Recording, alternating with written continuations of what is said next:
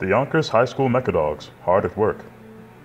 Now in our second year, Team 5123, the Yonkers High School Mechadogs was founded in 2013 on a tennis court by a mad scientist and by a dream. For the pioneer generation, the task of starting a robotics team in a school with no prior engineering or applied science experience proved challenging, but rewarding. The kids, the greatest asset that I've found that Yonkers High School has in developing an applied science and robotics program are the students themselves. However, they did come expecting to be kind of led by the hand. Robotics has definitely helped me expand in terms of my technical ability, because I definitely started out with the first robotics team as very inexperienced. Like I was a klutz when it came to everything, and I didn't know how to.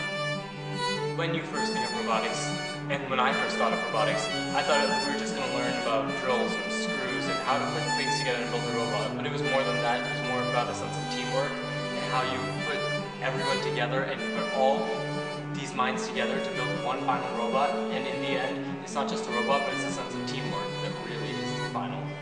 It's more of a final prize for me. I have to realize I have to use the leadership skills I learned from this experience and put them into my lifestyle. We not only help students in Yonkers High learn about robotics and the STEM program, but we also help students in Yonkers and beyond. We helped with the FLL team in elementary schools throughout Yonkers, and we helped with the Science of MBA. We also had a robotics summer program for 1 week in the Police Athletic League. And starting this spring, we are going to have an after-school program at the Science Barge, where we will be helping students learn about STEM.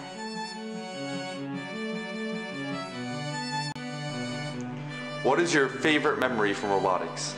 I definitely think my favorite memory has to do with the day when the electrical team had to put back together the motors that we had took apart, unfortunately.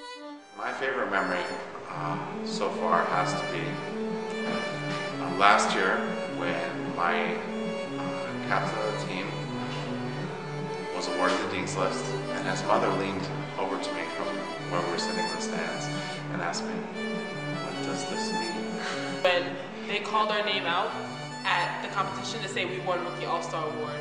Now, this moment was a really big turning point in my life, as well as many members from my team, because it really showed how much our hard work came into spreading STEM into the whole environment.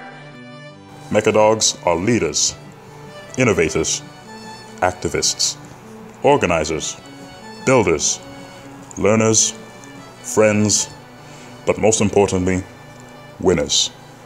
Mechadogs are family.